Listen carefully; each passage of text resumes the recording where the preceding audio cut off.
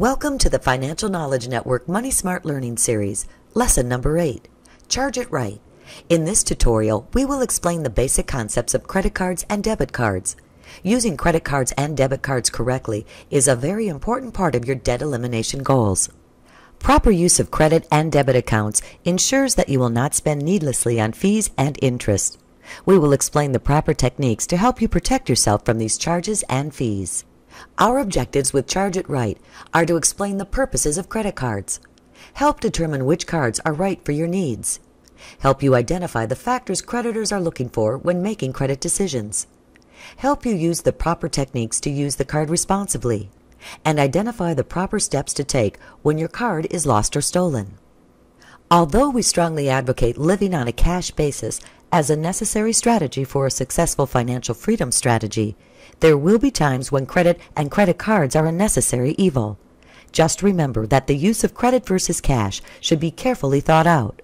Always look for a cash alternative as the most inexpensive form of payment in the long run. Credit cards represent a convenient form of borrowing. You are given a credit line for a certain amount, and you can access this balance to purchase things whenever you want. When you pay this balance off, you then have access to the credit limit available. This is called revolving credit. To maintain a credit revolving account, you will be required to make a minimum payment every month. Any part of the amount owing that is not paid in the monthly payment will be charged interest, which will be added to your next payment. There are several other types of credit cards which act more like debit cards. A cash card is a card that allows you to access the funds in your checking account using a Visa card.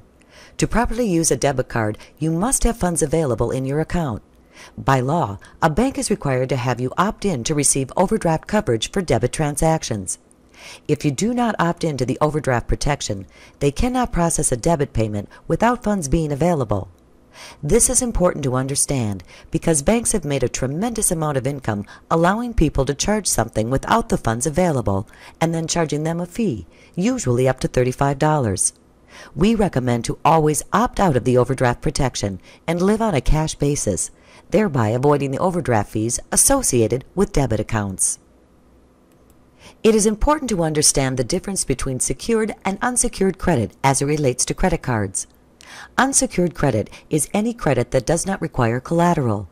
Collateral is assets that are used to secure a loan of some type.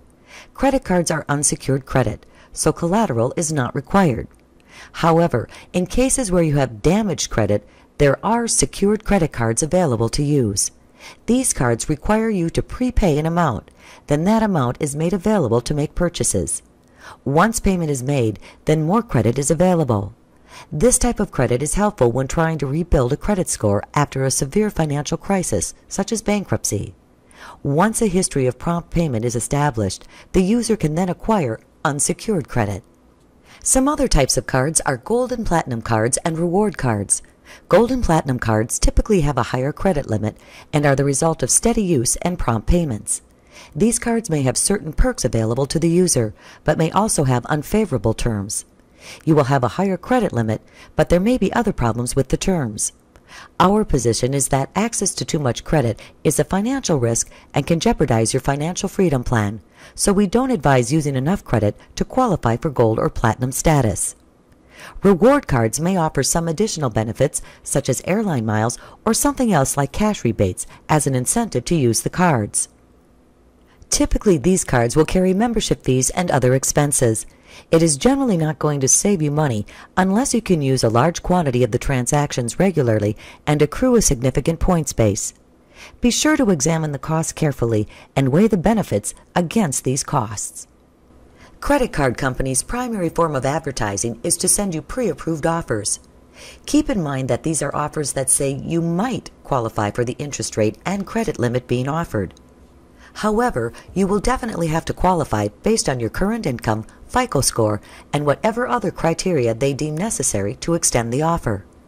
Our advice is to not get caught up in this marketing, as the more offers you apply to, the more inquiries will be made to your credit report, and this can affect your credit score negatively, causing higher prices on other items like an auto loan or insurance. Make sure you are only applying for the offers that can actually help you. Things to consider when contemplating a credit card offer are annual percentage rate, or APR, the fees involved, the grace period, the balance computation method.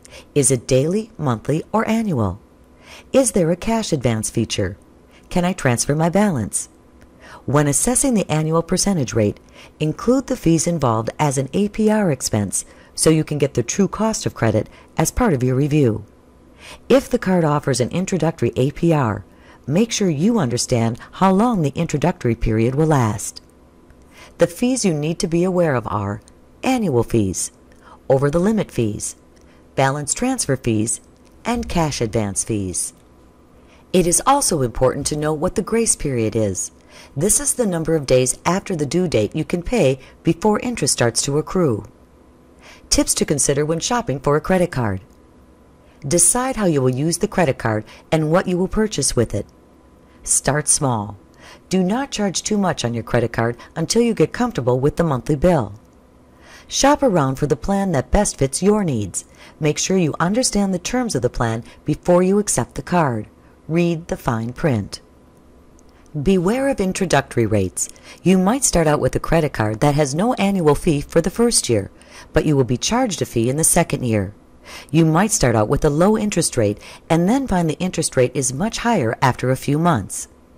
Beware of credit card issuers who require application fees. Most credit card issuers do not charge fees to open accounts. Make sure you understand the implications of fixed and variable rates, as well as penalty APRs. Tips on how to use your credit card responsibly. Protect your credit card and account numbers to prevent unauthorized use. Draw a line through the blank spaces on charge slips so the amount cannot be changed. Tear up carbon copies of your receipts. Keep a record of your account numbers, expiration dates, and the phone numbers of each credit card issuer in a safe place, separate from your credit card, to quickly report a loss. Carry only the credit cards you think you will use. Pay off your total balance each month. If you cannot pay the total balance, try to pay more than the minimum amount. Read the fine print. Low advertised interest rates might not last as long as you think. You might not have a grace period with balances you have transferred from other credit cards.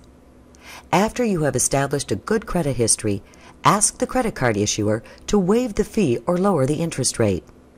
Do not keep more than 2 or 3 credit cards.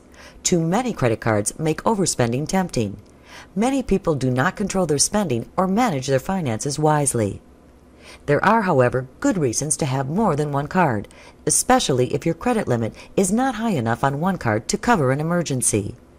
Many financially responsible people can become overwhelmed by expenses or reduced income triggered by a serious illness, a job loss, or some other unexpected event. Make sure you understand the balance computation method. This will have a direct effect on how they determine how much interest to charge. The most common method is called the average daily balance. Be sure you are aware of how they will calculate your interest expense. If the card offers a cash advance option, make sure you understand the cost of this option. The credit card company will charge a fee for this service. The amount will vary, but a typical cost is 2% of the amount or $10, whichever is greater. Just remember that these fees must be factored into everything you are considering using the money for. If the card you are considering offers a balance transfer option, you may be able to move a balance from a high-interest card to a lower-interest card, effectively reducing your cost on an existing balance. This is typically offered as an inducement to bring a balance into a credit card company. Just make sure you have read the fine print carefully, as most of the time there are rules about the temporary balances, such as how long they last, and there may be some significant penalties associated with this as well. In addition to the factors described, you should also carefully consider any additional protections as well as the customer service levels associated with the card. Nothing is more of a hassle than receiving bad customer service when administrating a credit card. When applying for a credit card, there are a few things to keep in mind. You must be 18 years old to apply for individual credit. Individual credit is when you are the sole applicant and you are applying for consideration based on your income, assets, and credit history. If you are married, you may be applying for joint credit, where the credit worthiness of the applicants is considered collectively. If you are denied credit, it will most likely be for one of the following reasons. You have a negative credit history and are considered too large of a credit risk for the offer. You have not been at your job or residence long enough to satisfy their requirements. Your income does not match the criteria of the offer. If you are denied credit, the creditor is required to send you an adverse action notice informing you of their decision. Use this notice to acquire a free copy of your credit report. If your credit card gets lost or stolen, there are several important things to remember and steps you must take. Always be wary of identity theft and credit card fraud, and only give your number out to reputable people that you trust, especially over the phone or on the internet. Always call the credit card company to report a lost or stolen card immediately. If you suspect you have been a victim of credit card fraud, contact the card issuer immediately. Always know your credit limit before making any purchases. If you execute a transaction that takes you over your credit limit, the credit card company will charge you an over-the-limit fee, which will add to the expense of your credit card. Always be diligent in avoiding these fees, and you will be moving forward in your financial freedom plan.